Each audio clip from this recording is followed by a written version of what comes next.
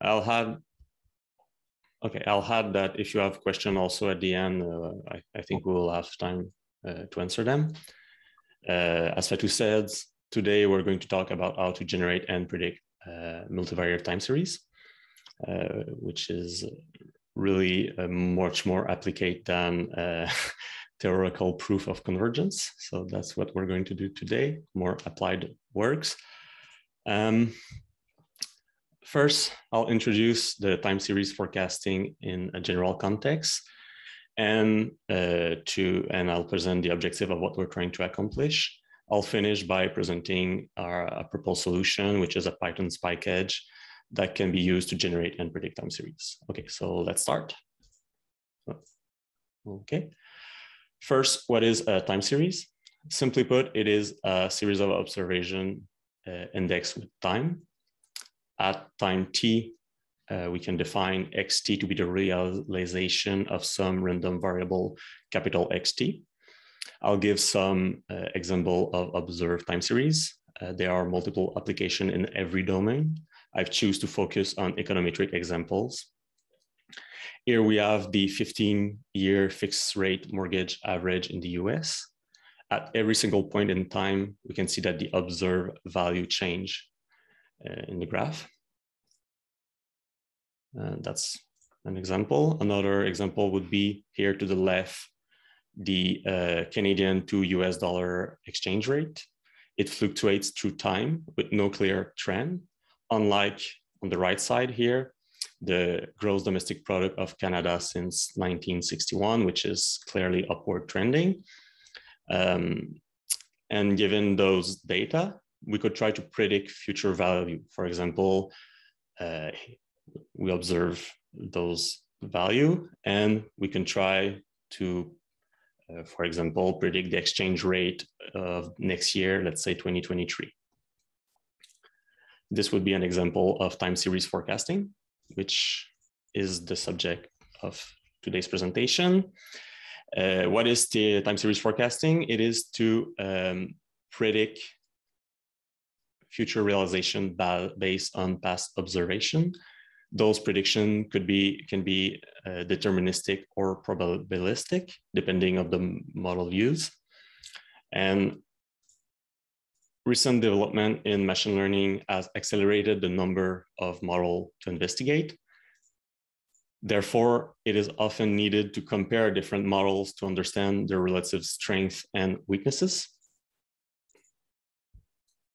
So the objective today is to do model comparison.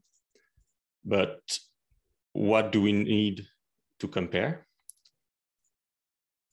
First, the prediction quality on the representative data set could be thought as important. Then the robustness, in other words, how does the model behave when the experimental context changes? Also, computational performances could be important for certain applications. And finally, data requirements. For example, in a real-life application, it will be interesting to discriminate between the model according to the size of the available data set before diving into the details of the model and do some fine-tunings in that. So how do we measure model to compare them? We need to measure them. So how do we measure them? I propose a simple method here. We start by generating a time series. Why? Because with simulated data, the environment is controlled by the user, and it is easier to make simple tests and to assess theoretical performances of a model. In a way, it can be viewed as a way to benchmark. Then we can train the model on the data, for example, the simulated data I just talked about, but also you can use historical data if available. And before that, we predict using the model. And finally, we calculate the metrics of those predictions, how well, for example, those predictions, were they accurate and all those kind of metrics. Obviously, you can repeat some of those steps multiple times if it is needed. That is the general approach I'm presenting, but I'll prefer presenting you a practical implementation. That's what we're here to do. I'm presenting you a TS bench, which is a multivariate time series simulator where the user can experiment with multiple models to measure and understand their characteristics. It is written in Python and will be available at this address. It uses external packages for the training and forecasting of models. Here in Python, those are the one currently used. And also there is a bridge with R and those packages. And for the generator part of the package, today I'll just focus on two classical models. The first one would be an ARMA. We define the time series process as follows. The variable X at time T would be the average of its previous value plus an error term here. An interesting property of ARMA is that it is mean reverting. That's a thing to keep in mind. The second classical model, which I've used in the package, is a Garch. Here we define the HT, the conditional variance of the error. Basically, this conditional variance can be seen as an ARMA process. I've rewritten the full formula in the same form to make it clearer. The main property of a Garch model is that the observed time series, here it will be epsilon, the error term, would have a time-dependent variance, which is something that can sometimes be hard for models to capture, which is why it is a sensible classical model to benchmark with. So those two models, in a few minutes, I'll show you their generation, simulated data with them. And then I'm going to show you some other models used to train on them, on those simulated data.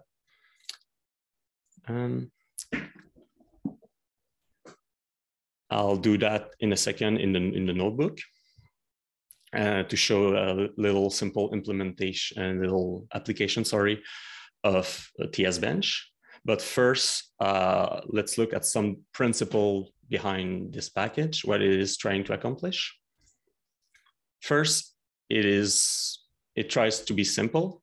It is well documented with implemented model as example, and you can use those models without prior knowledge because the package use sensible default value. And if you want more theoretical details, there are some literature reviews in the package, available as PDF. It is trying to be general. You can use historical data and simulated data. I think both have their places. It can use multivariate variables, latent variables, and it is easy to extend the available metrics and model with new metrics and models. So in that sense, it is general.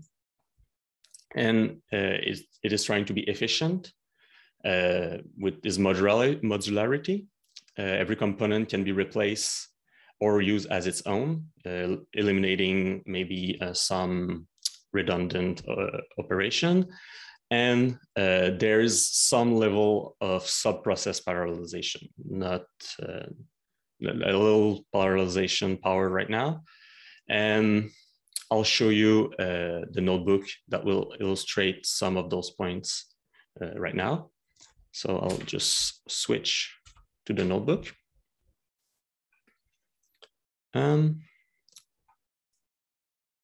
Okay, so this is a simple application of TS bench. So first, let's import the package. Then we initialize the experiment. This creates the necessary folders. It generates the template for the setting file, which we can look here. In the setting file, you see the generate keyword here and the train keywords. Generate will be the model used to generate the data set, so the simulation part of the experiment.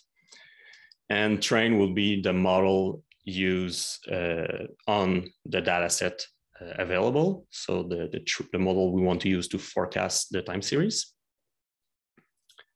We can change those models to take more interesting model for the presentation today. Well, I'll show you later within the output some of those models. Then, using those settings I just shown you, we can run the experiment. We can start it by generating the data. Again, here are the model used in the generate keyword in the setting file. Same here for the train models. They are the training model defined for this experiment. Then we train and we forecast. So here, let's do a 10-step ahead forecast. So what I mean by it is you forecast 10 steps ahead, then you observe data up to that point and you repeat the process. Okay, you'll see in just a second in the output a better illustration of what I mean. But for now, that's how I'll describe this type of process here. Obviously, this can be all changed in the settings file, though a lot of parameter here can be changed for the given experiment you want to run. And you just output the result, nothing to say here. So now I'll use IPy widget to select the desired output and select what we need, and to show you some good-looking plots to see what actually we have generated. So okay, I'll just rerun that for good measure.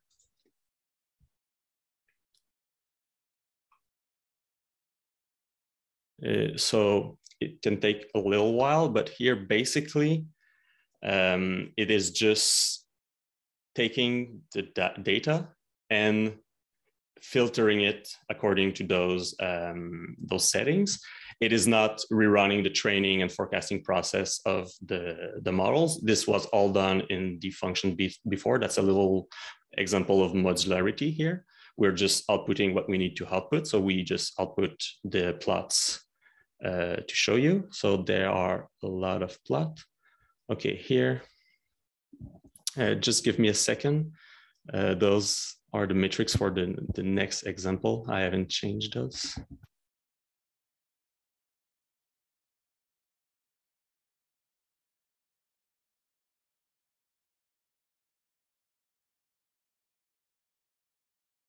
I think I just need to rerun the cell. This is the beauty of a notebook. Sometimes it remembers the thing you've just run. So it'll just take a second to output it again. Okay, now you see the metric has changed. So the next step, I'll show you how to change the metric, as you could have guessed. But here, I'm using the mean average error and the mean average percentage error as simple metrics just to illustrate the point. Let's use the ARMA dataset. So here we can choose basically which experiment we want to output. A lot of parameters I haven't talked about that are more explained in the package documentation, but here let's just focus on the dataset and the model part. So let's use the ARMA 11 dataset. And let's say we want to see how ARMA 11 would perform on this dataset, and how maybe a last value and the random forest would perform on this dataset. So let's, for another time, rerun the output. We'll just take a second.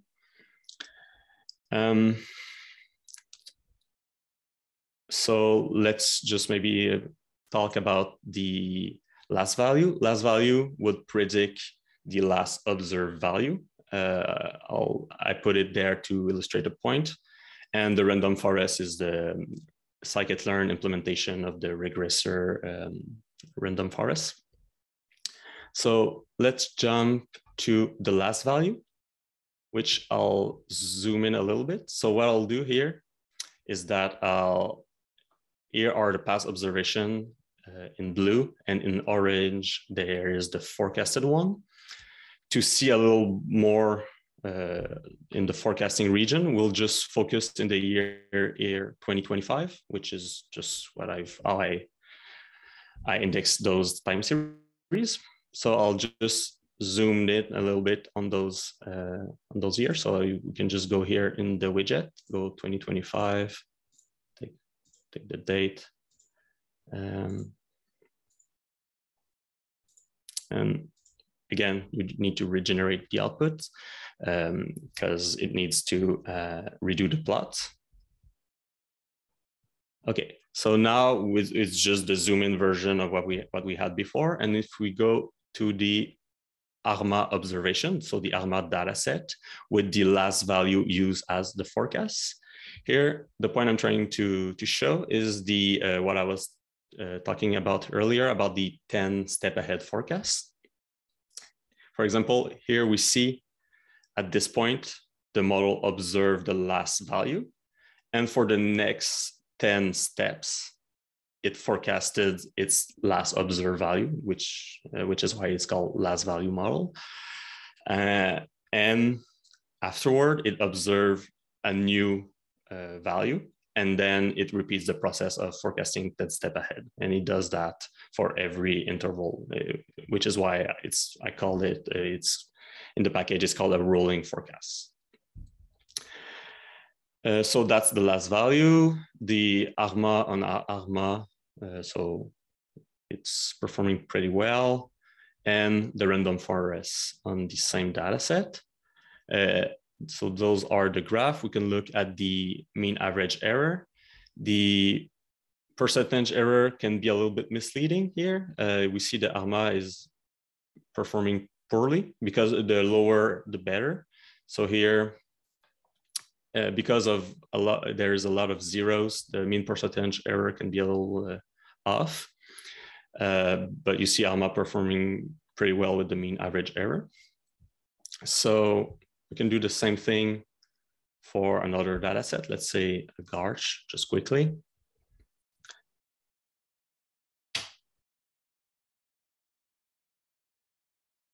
So here we see that ARMA is not predicting really well the GARCH because that's how GARCH difficult it is. The last value and the random forest. And we can look again at the mean average error. The mean percentage error for ARMA is quite high because there's a lot of zero. So maybe that's why we would want to use maybe another metric. That's the next step we could look at. So let's just run here, just a second.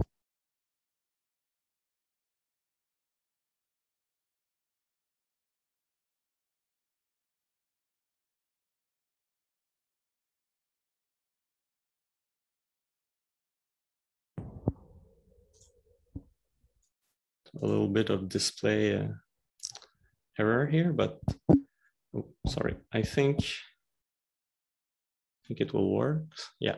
So now we just compute two types of metrics. So the mean average square error and the symmetric mean average percentage error, I think, if I remember correctly. And here is just the average of those two. So maybe we can take the GARCH example again, the GARCH dataset for the model of ARMA, last value, and forest, random forest, taking again the year 2025, just to have a better look at the output. And well, yeah, okay.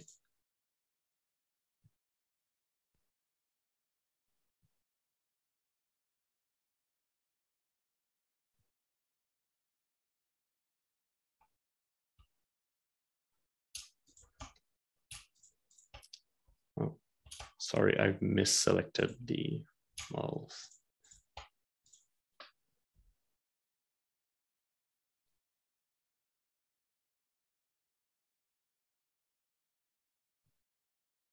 Okay, so we can see again those same graphics, but what has changed now is the metric use. I've just defined those. And if we look at ARMA, if we compare the ARMA model to the random forest model, we see on the average metric defined here, the random forest outperforms a little bit the ARMA. And the last value is probably predicting zeros, which is why it is not very well defined for this metric. But again, if we just focus on ARMA and random forest, it is visually clear that the random forest should outperform a little bit the ARMA for the RS-Garch observation. So I think this metric captured this property a little bit better than the metric before. And if you would prefer another type of metrics, well, you can always add that another metric in the model, as I did in the step earlier here, which was not really that much complicated. It's just to pass the metric on the output function. And also, I've not touched on it on this notebook for simplicity purposes, but you can very well define your own class. You just need a model. Your model needs to have a training method and a forecasting method. So your model needs to be able to learn from a given series, and you just need a way to forecast X step ahead. For in this example, it would be 10 step ahead, but your models needs to, in general, forecast 10 step ahead, T step ahead, for example. And once you have that, you can easily add this model in this framework and run the same kind of experiment and just go in this kind of output and just see how it performs against other model.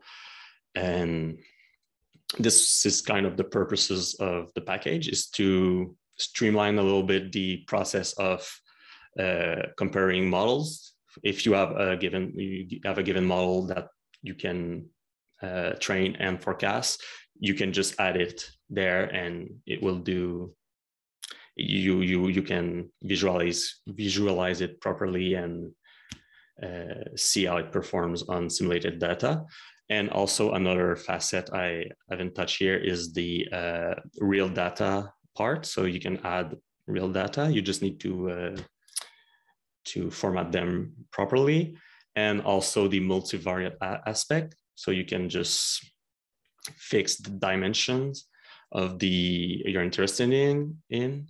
And there are a lot of generator models defined in the package that are multivariate and also that have latent variable. For example, here, the Garch process, you could see the volatility in the Garch process as a latent variable.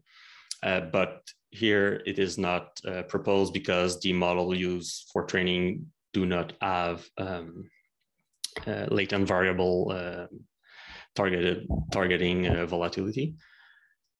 So if your model has this kind of properties, it will be reflected in this output. So that's pretty much what I had to share with you today. I think it's been 30 minutes. So we have times for questions.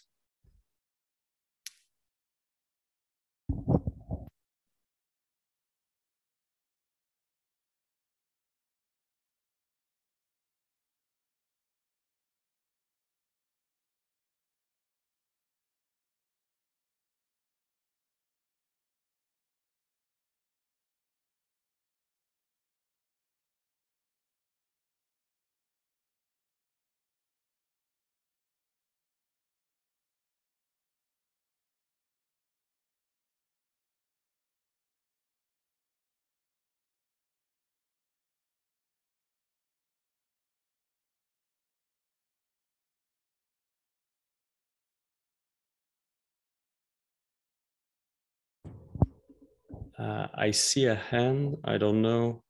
Hi, Francis. Hi. I was wondering, so a lot of these things that you're simulating, like ARMA and GARCH, if you have full knowledge of the parameters, you kind of you can kind of predict or forecast, like kind of get the best theoretical forecast, right, for the expected value for the process.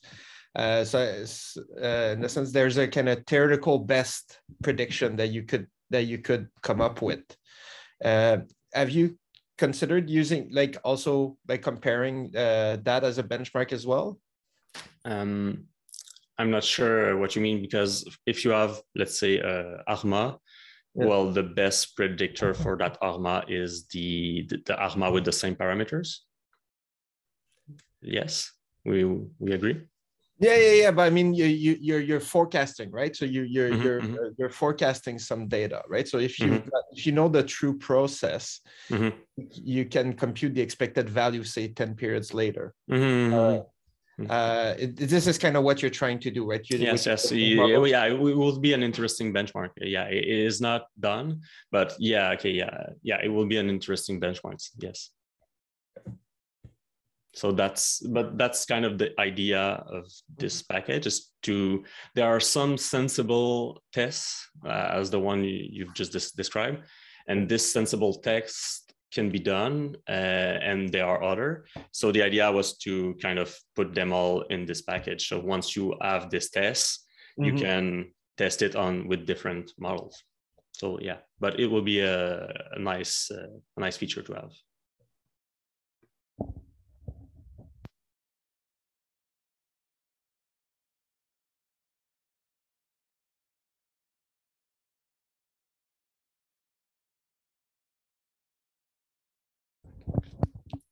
Okay, I have the question for the GitHub package. I'll just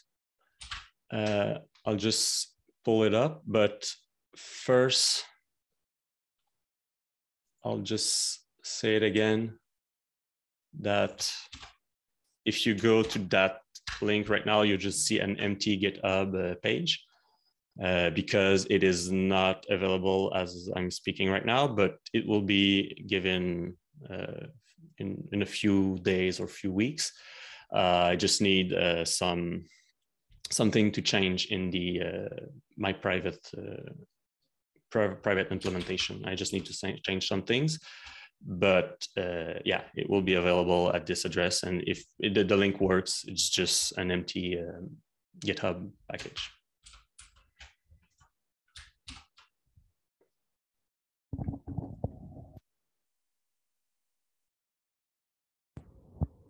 And the idea to make it open source also is you're welcome to contribute if you're really interested in this kind of work. Idea will be welcome.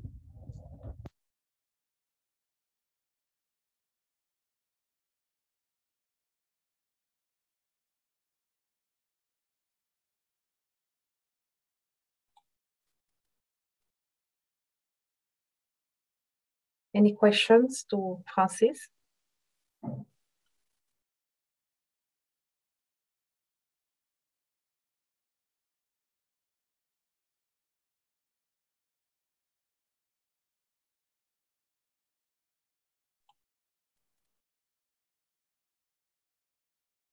No. Okay.